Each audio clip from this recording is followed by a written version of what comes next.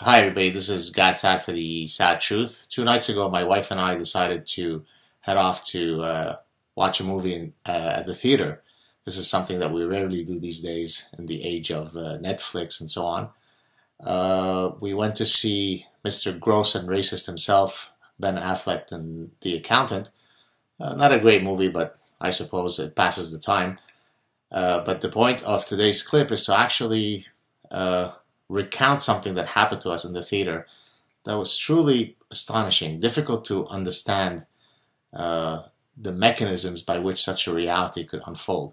So we were in a theater that probably has maybe, I don't know, 40 rows. It's a huge theater, 40, 50 rows with three, if you like, columns. There's a central column probably that could seat, I don't know, maybe 20, 30 people. And then there are two side columns, maybe 10 rows, 10 seats each.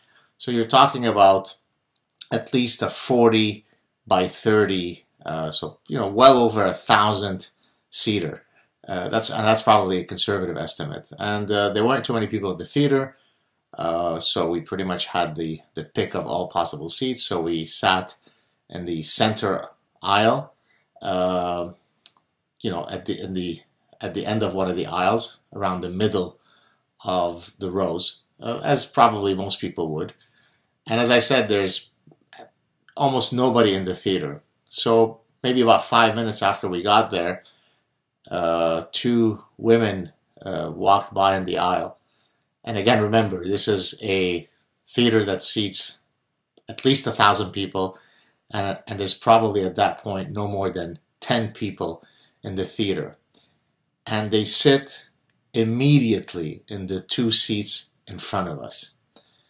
Now, this is such an insane move that you would think that it is from candid camera, right? I mean, it is impossible to imagine two people who are so miscalibrated about the reality, the physical reality around them, and any social etiquette violation, that they would be oblivious to the fact that there is a 1,000 seat theater that is rather fully vacant, and they decide to sit immediately in front of us. Now, I had put my coat on the seat in front of me, and so when they decided to sit there, I actually had to move my coat.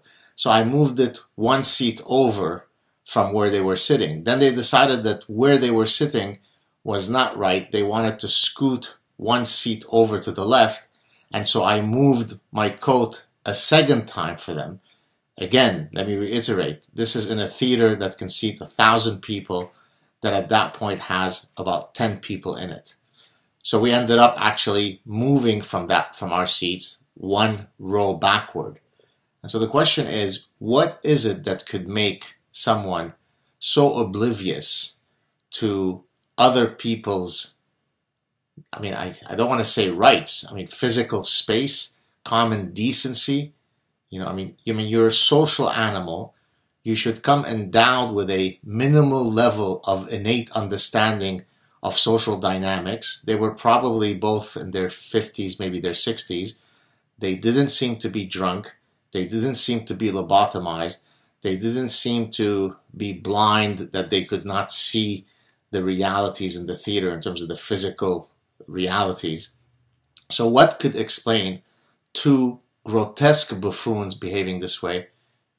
I'm not sure I can explain it, other than to think that they're utterly oblivious, and frankly, they're probably people who don't score very highly on whatever psychometric scale that measures how considerate you are.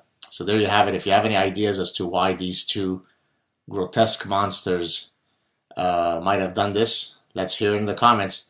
Wishing you all a very, very happy new year, a safe new year. Hopefully the upcoming year will be better, be it in terms of the amount of violence and hatred and craziness that there is in the world. Alas, I don't think that will happen, but we can hope for it. So wishing you all a good year. Talk to you soon. Ciao.